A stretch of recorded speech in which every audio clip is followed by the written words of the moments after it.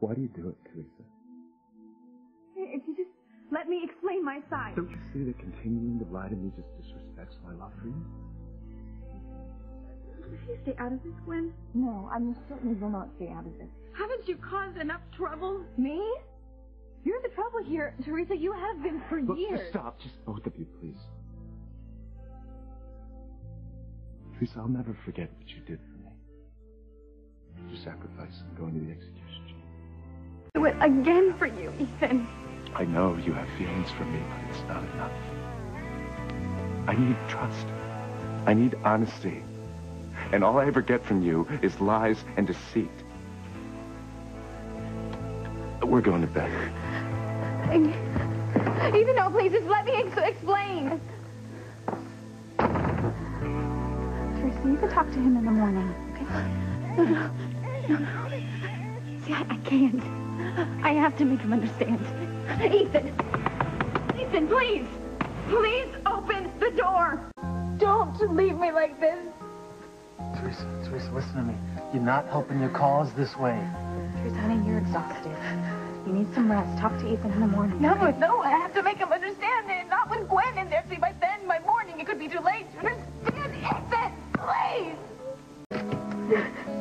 Theresa, look, just listen to Whitney, okay? You gotta calm down. You gotta get a grip. You're only making yourself feel worse. Well, what am I gonna do? You know, because I can't lose him all over again. I'm not sure that you ever had him back. No, I did. See, we were bonding over the baby. You should have seen us together. We were like this family, you know? The family we were supposed to be. You know, I know how disappointed you are. But could you possibly consider that maybe all of this is happening for a reason? Maybe now is the time for you to give up this fantasy about you and Ethan being a family together. No, I can't do that. Whitney, I love Ethan with all of my heart, and I cannot just turn it on and off like a water faucet. I need him. Do you understand? My baby needs him. And I will not allow Julian to raise this child.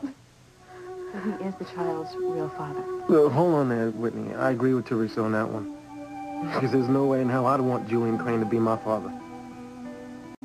Chad, you're not the only one who thinks Julian Crane is a weasel. But he is the real father of Teresa's baby.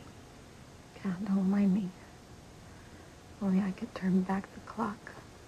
I changed so many things. But you can't, honey. But you know what? There are so many other options for you and your baby.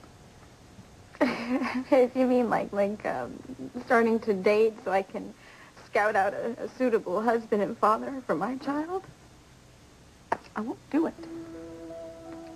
I already know who the best husband and father in the world would be. Theresa. I am not doing this just for me anymore either. Okay? He deserves a father like Ethan.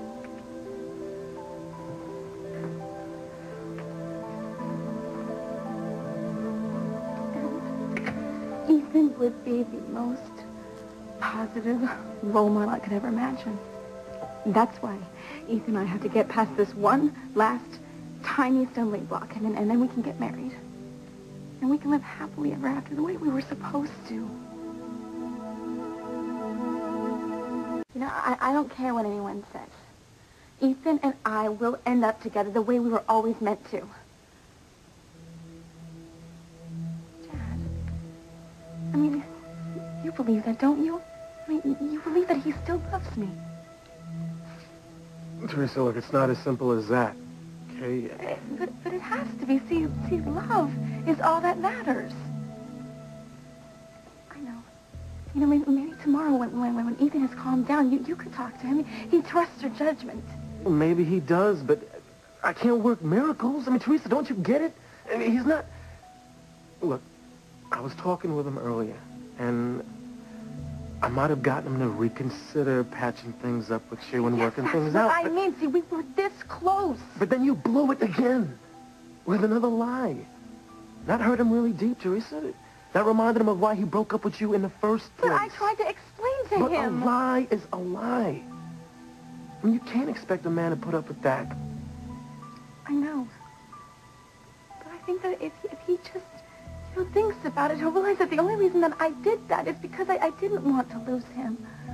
I'll make him understand. I will. You know what? Why don't you guys just go home now? I'm gonna be fine. Go, please. Theresa, honey, what are you gonna do? What am I gonna do? What do you think I'm gonna do? I'm gonna go to bed, of course. Hey, thank you very much for being here. I don't know what I would have done without you. Come on. I gotta brush my teeth. Come on. Out.